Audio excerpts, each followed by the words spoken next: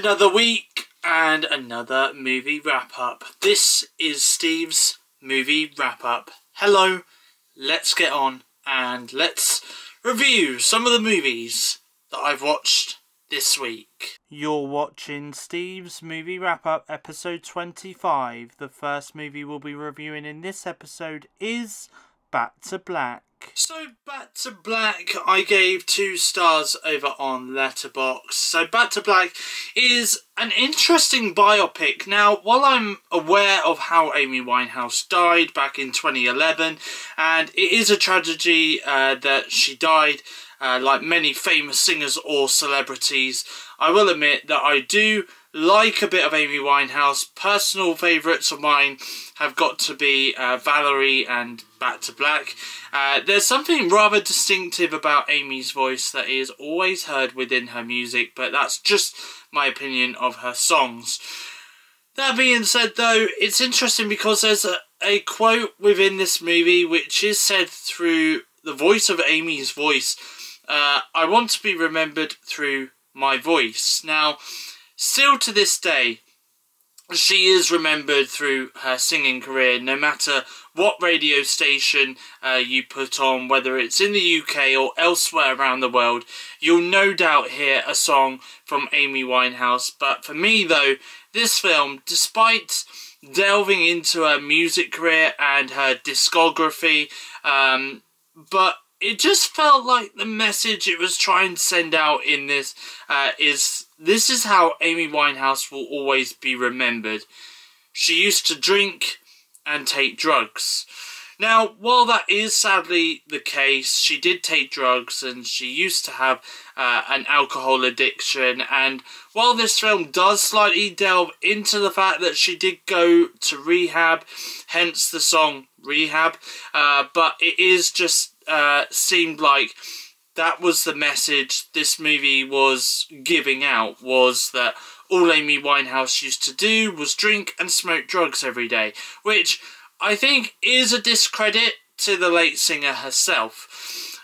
I know that she died in 2011, nearly 13 years ago now she died, but I feel like this biopic should have really celebrated her life in a more positive way, rather than showing the negative side of it, or at least tonally dial it down a little bit and show more of the positives that we saw at the beginning of the film.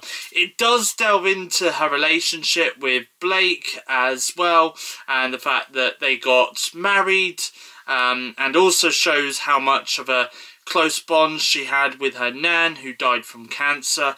I did think though, despite the negatives I have for this movie, that I must take my hat off to the lead actress, that is Marissa Abela, who portrayed Amy Winehouse.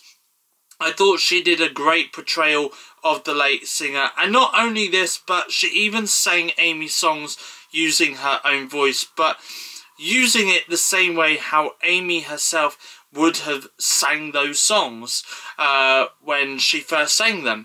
I did also think that the other supporting actors in this movie did a great job in the roles that they were given as well. Founders Day. Founders Day I gave 2.5 stars over on Letterboxd. So Founders Day was released in US theatres earlier this year, and at the time I was hearing very mixed reviews about this movie. Some people enjoyed it while others didn't.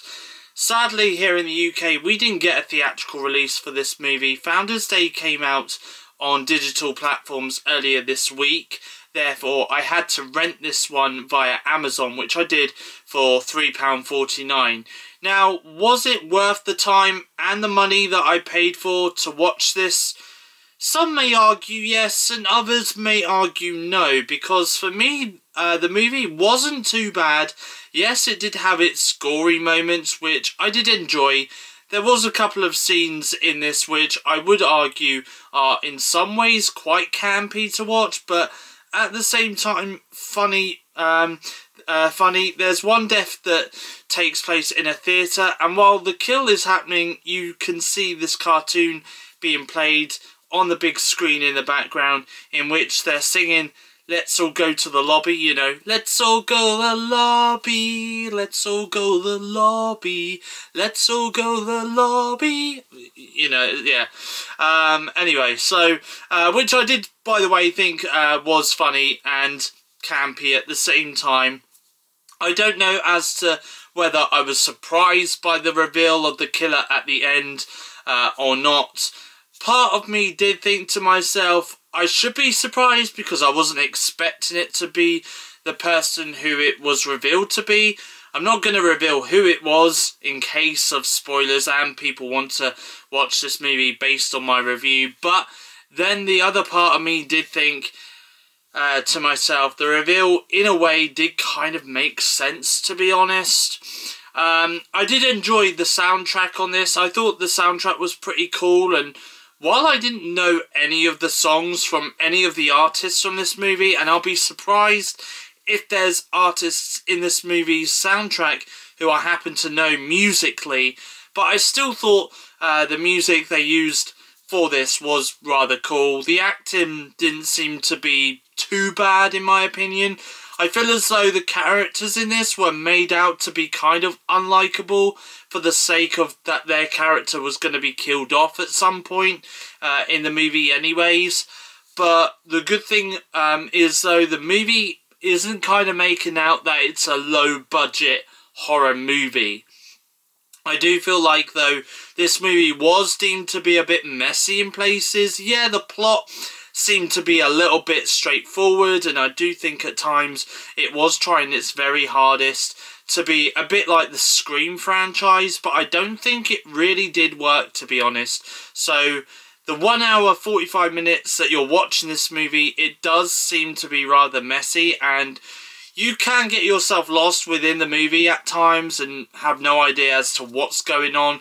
That also being said, you don't know which character in the movie is the main character of the film, and I think it does become a lot more clearer towards the final act of the movie who the main character of the film was, which is unfortunate because if I knew at the very beginning which character it was we was mostly following throughout the movie, then I think I would have rooted more for them when it came towards the final act. Like, you want that character to survive until the credits of the movie rolled. So for me, Founders Day is a rather mixed bag really. There's elements of this movie that I did enjoy, and there's elements that I didn't so much enjoy, which is a shame, as this was a movie that I've been wanting to check out for a while, and while I am glad that I have now watched the movie for myself and gave my opinions on the film, I do feel somewhat disappointed that I didn't enjoy this as much as I would have loved to. As to me renting this movie though, I would say for what it was worth for the rental price though, because like I say, I did somewhat enjoy this more. I did enjoy the movie though, and did laugh at a couple of scenes. Is this a movie that I would happily rewatch again or purchase to buy and keep on digital? I don't think it will be, sadly, because it's just one of those films that I wanted to check out. I've seen it the once and don't think it's a rewatch worthy. I still appreciate the movie for what it was trying to do and trying to achieve here though. So Founders Day is available to buy and rent on digital platforms in the UK for those who are wanting to check the movie out for themselves. The Idea of You. The Idea of You, I gave 3 stars over on Letterboxd. So I'm going to be honest here. I have only seen Anne Hathaway in 3 films in her filmography, and they are Interstellar, The Dark Knight Rises, and Hustle, which came out in 2019 and stars Rebel Wilson as well. Now, this is the 4th film I have seen Anne Hathaway act in, and I must say that I believe that she made the character in this movie rather believable, in the fact that she was in love and in this relationship, which some may deem as controversial, as she entered a relationship with a singer from a boy band who is the age of 24 years old, while her character herself is a single mum at the age of 40. Some may see that age gap as controversial, but as I say to that, each to their own.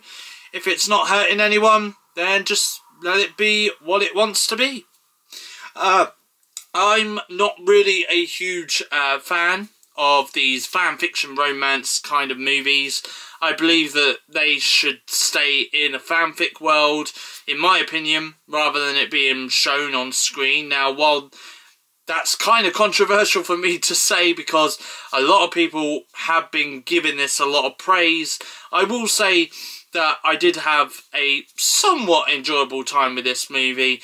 The plot is basically a generic kind of plot. As I mentioned earlier in the review, you have a 40-year-old single mum who happens to end up being in the arms of a 24-year-old lead singer from a boy band, and they begin dating and seeing one another.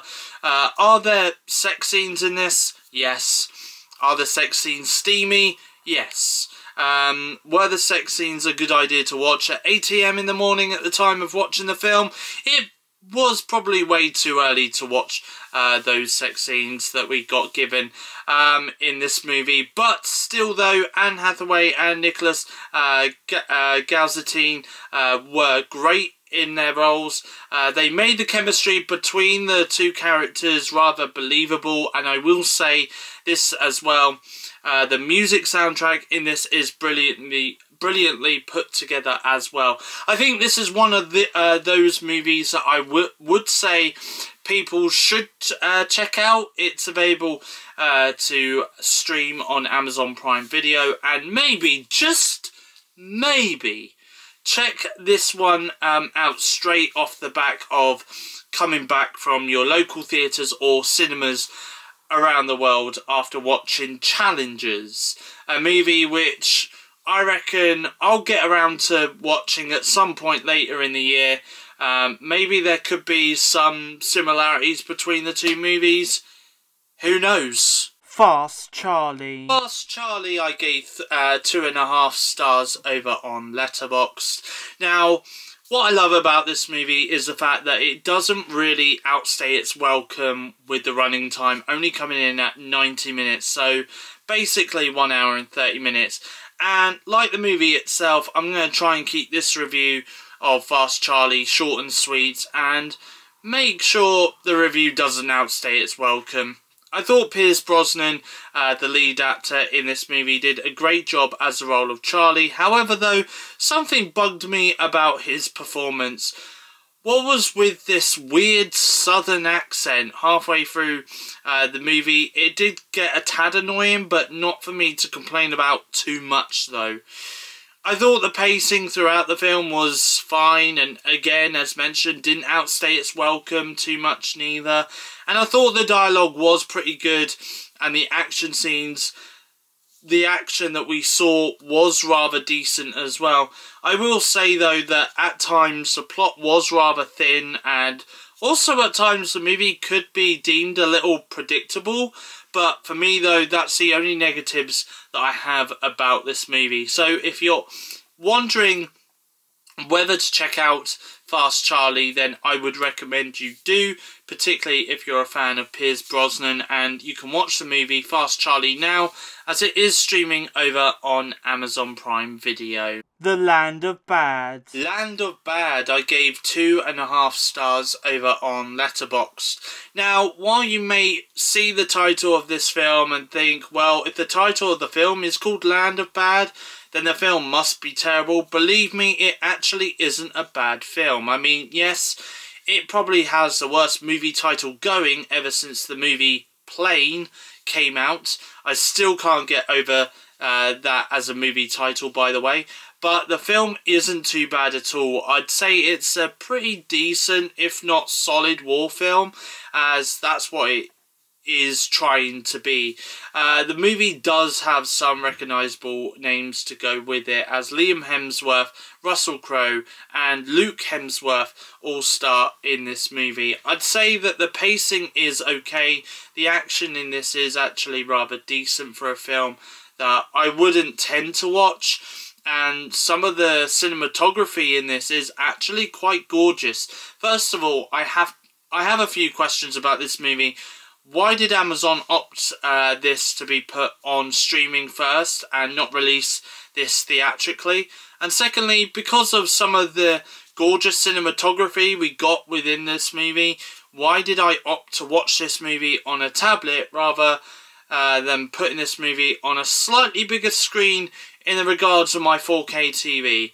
I think the movie probably would have worked better at that.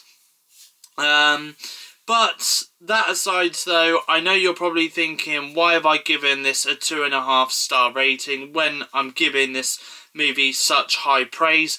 I don't know, I did feel at times like some of the stuff we do see in this movie has been done a million times before in other war films or in other action films, and I was wanting something different or looking to see something different or original done in the movie, something in which this sadly failed to do. So therefore I think that goes that gives me the reason to only give the rating that I did. But if you are wanting to check out The Land of Bad for yourself, then you can do, as it is now streaming over on Amazon Prime Video. Unfrosted. Unfrosted, I gave 1.5 star over on Netflix. Now actually this is the second of the brand new movies that's come out this past week actually. Obviously the first being The Idea of You, and now we've moved over to Unfrosted, which came out on Friday this week. Now I gave this 1.5 star over on Netflix. This movie had such a stacked cast with Jerry Seinfeld directing and starring in the movie alongside Hugh Grant, Amy Schumer, Maria Bakalova, Melissa McCarthy, and yet this one kind of tanked. Now don't get me wrong, we here in the UK do have Pop-Tarts, and despite the cost of how much a packet does cost here in the UK, it's not something that I would eat every day for breakfast. Probably too sugary for my liking as well. But that being said though, did I enjoy this movie? Well, not really. The jokes didn't really land with me at all. The music, however, though, was pretty decent, and that I really enjoyed, especially the original song, which was sang by Meghan Trainor and Jimmy Fallon, which is called Sweet Morning Heat. That song is such a bop, by the way, that I've been listening to that on repeat on Spotify Music over the last couple of weeks. But apart from that though, the movie is pretty bad, to be honest. Yeah, it's an okay movie if you want to dive into the history of the Pop-Tart, or if you want to know how it all began and how it all started. And yeah, sure, this is probably a great family-friendly movie to put on in front of your child or children. Although I could probably recommend other movies for your child to watch other than this, though. That's far better. But apart from this, though, that's all I really can add to the movie review. You had Hugh Grant dressed as pretty much Tony the Tiger from Frosties, saying their rights. Not the normal slogan of "they're great." So there's that as well. Anyways, for those who do want to give this movie a watch, it's available to watch now over on Netflix globally. And yes, by the way, that was my best impression of Tony the Tiger that you guys will get. The Archies. And the final movie that I've watched this week is The Archies over on Netflix, which I gave 1.5 star. Now, while this isn't the best Netflix movie out there, just like Unfrosted, and while this is set in the Riverdale universe, and while the children can't act, even the narration just seems to be rather off here, but there is some decent parts of this movie that I did actually enjoy. the fact that this movie was nearly 2.5 hours long was just a little bit too much at times. Did feel like it was dragging on forever, but I will say though that I did love the dance scenes. I thought it was choreographed really well in each scene, that there was songs. And speaking of songs, actually, I did somewhat enjoy the songs, although this was technically a musical when you think about it and when you watch this for yourself, but this one does something different. They sing songs in Indian, which is where this movie is set, by the way, but they have English subtitles on the bottom of the screen, which I did think is different. I don't think I have ever seen a musical made from another country where they sang the songs in their own language and had the English subtitles on the bottom of the screen. So for me, anyways, it was something different. Is this a movie that I'll happily go back and watch? Well, likely not, but I am glad to have watched it. Now, particularly as it's been on my watch list for quite some time now, and it's also been on Netflix for quite some time. But that being said though, I did say at the start of this review that this is set within the universe of the TV show that is Riverdale. Now, while that show has actually ended, now that does give me thought to go and watch the rest of the show, because I have tried to watch it before and only managed to get to around season 3 or season 4 of the show before I stopped watching. I do know that later seasons of the show became more wacky and bizarre, which kind of makes me want to jump back into the Riverdale universe. Anyway, the Archies, if you do want to check it out for yourself, is available to stream now over on Netflix. And that is all for this week's episode of the movie wrap up. Hope you guys enjoyed it. If you did, please give it a thumbs up, leave a comment in the comment section down below. What's been your favourite movie that you've been watching this past week, whether it's old, new, on streaming service, or in cinemas, or even a rewatch? Maybe it could have been a movie that you guys have seen many a time before, even when you were a child. Let me know in the comment section down below. And as always, if you like what you see and you want to see more, feel free to hit that subscribe button to become a Stevo. Your next YouTube video will be out tomorrow, Monday the 6th of May 2024 at 4 PM UK time, which is my next episode of the weekly vlog. But until then though, it's goodbye, thank you for watching, and I'll see you guys again in my next YouTube video.